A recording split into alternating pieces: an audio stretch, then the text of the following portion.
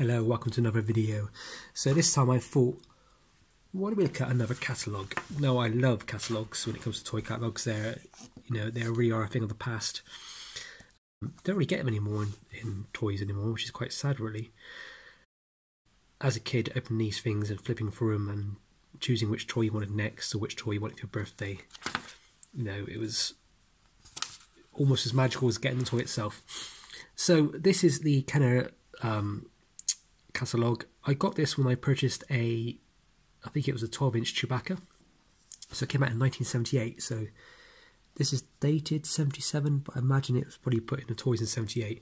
So I'm not 100% sure if this was the first ever catalogue, but it's one of the early ones. So I thought we could have a quick flip through and see what was available at the time. So on page 1 it says here, from the blockbuster movie, 9 more action figures plus the original 12. So if my maths is good, this is the original 21 figures. So there you got the original 12, plus you got the new figures. Power Droid, Greedo, R5-D4, Hammerhead, Snaggletooth, Death Star Droid, Walrus Man, he was one of the new ones, wasn't he? And then you also have Boba Fett, which is the cool new figure to get hold of. And then obviously with Star Wars toys, they brought out the carry case. Now the problem with the carry cases I find is when you put your figures in them with their weapons, as soon as you hold it up normal, they all slip out. Those kids look very happy with their new R2-D2. The best thing about catalogues is you occasionally will see some of the toys don't look exactly as they were produced. Ben's cape looks a bit darker than usual, that sort of thing. So on the next page we have Land of the Jawas playset.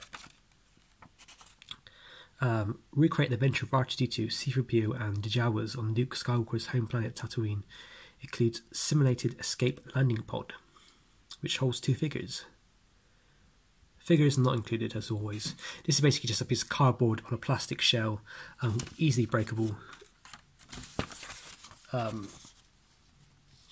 It's actually one of the things that I find quite hard to find nowadays because it keeps breaking really. The cardboard gets scuffed up and torn and the plastic's easily break. Then we have the Millennium Falcon. Now I did not know that the Millennium Falcon in the UK did not come out into the Empire Strikes Back toy line. It was never produced with the original Star Wars artwork. Death Star Space Station. This is the 3-4 tier kind of like cake plastic thing. It's different than the Palatoy one in the UK, which is made of cardboard. Personally, I think the cardboard one's better, but this has got more features to it really. Then you've got the Imperial Troops Transporter, which I don't think appears in the films. It's one of my favourite toys. It's very, to me, it's very iconic of the early 70s, sorry, late 70s, but early Star Wars toys. I've got one in my collection and it's an amazing thing. They appear in future films, I believe, and they appear in like comics and stuff. Then you got Dewback. Don't think that was released in the UK. I think it was only released in the States, but relatively easy to get hold of. Creature Katina set. This is quite fun actually. When I first started collecting toys, I started collecting Star Wars. My Star Wars collection still is very much a case of, if I find it, I'll add it to my collection. I'm not going to go and spend loads of money on it. I don't buy stuff off of eBay. I very rarely buy stuff off Facebook groups when it comes to Star Wars stuff. Nothing wrong with doing that if you're into that thing, but I actually prefer to just wait and see what happens when I find it, because I'm not a massive Star Wars collector, even though I do enjoy, obviously, the Star Wars collecting hobby. It's one of the things where it's so vast it can go on forever. But somebody I know messaged me and said there's a shop that has this for sale for £50 in box, and the box looked absolutely mint condition, so I bought it. Did not realise how much it was worth, and now they're going for £200 plus. Droid Factory, there you can build your own R2-D2, comes with 31 pieces I believe. Yeah, 31 pieces. Very cool, nothing like it in the film, it's just one of those random toys they made. But it's cool that you can actually build your own R2-D2, and he's different than the normal action figure. I believe he has a 3rd leg. Then you got Darth Vader's TIE Fighter, and you got the X-Wing and the Luke's Land Speeder and the normal TIE Fighter. Then you got the cool radio-controlled R2-D2. Very kind of like of its time. I never really see these in people's collections really. I don't think they're that hard to come by, but they're lovely. And then even more amazing is the Jawa Sandcrawler, which is remote controlled as well.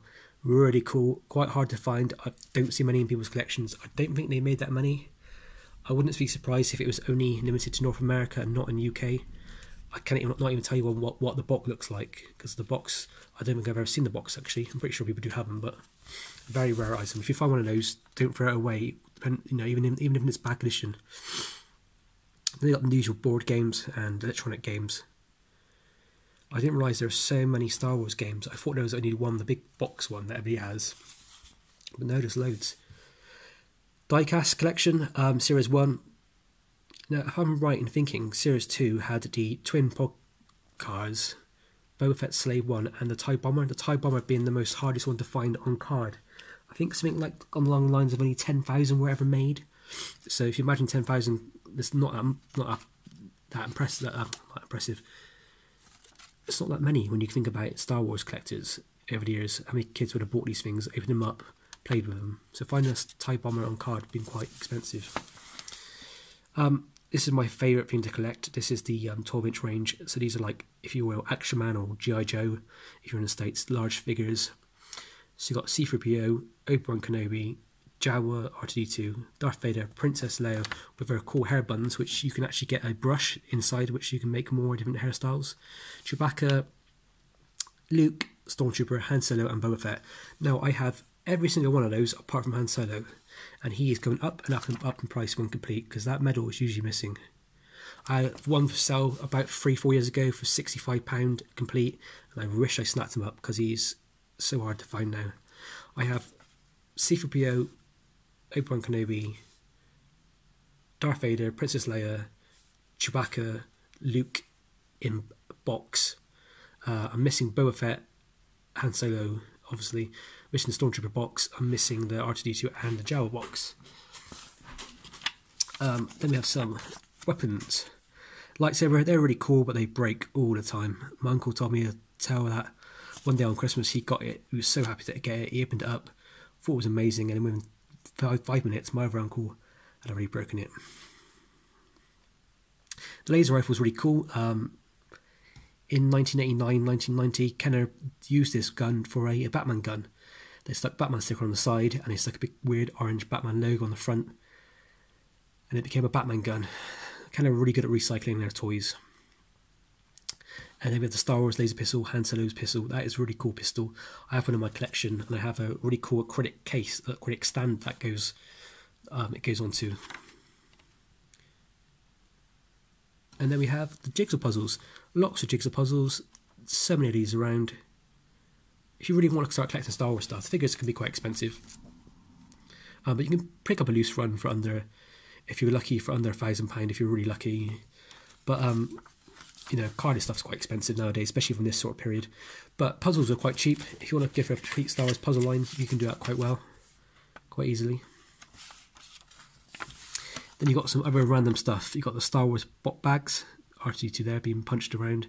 It's a bit weird though. I don't want to punch, R2 around. He's lovely, but no. Plush toys, they're really cool. The Chewbacca one is amazing. I'd love to have that. I'd love to have one. It might be one of the things where I might track it down one day.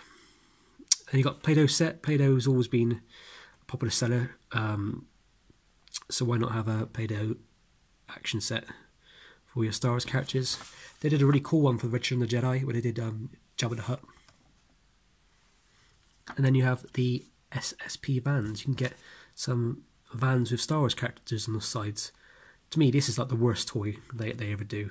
You see like these Hot Wheels toys where they're like Star Wars Hot Wheels toys. I mean, they're not even, they're like trucks and vans. I don't understand why that doesn't exist in the Star Wars universe. So why would anybody want that? But any old crap they can put Star Wars on, it sells. You got the more art stuff. So you got like the Dip Dots painting sets, Star Wars toothbrush, Star Wars poster set, and a cool Star Wars movie viewer at the top. You can get an Alien one of these from the Alien film.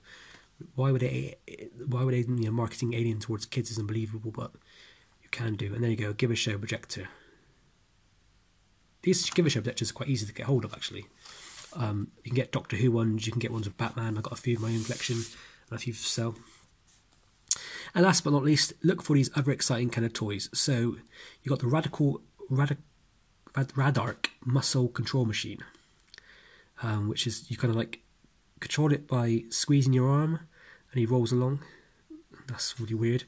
Then you have the Butch and Sundance. So they really tried to push these kind of like Wild West action figures in the late 70s, early 80s. And they're pretty cool. They're pretty kind of like, you know, well made, quite realistic looking things.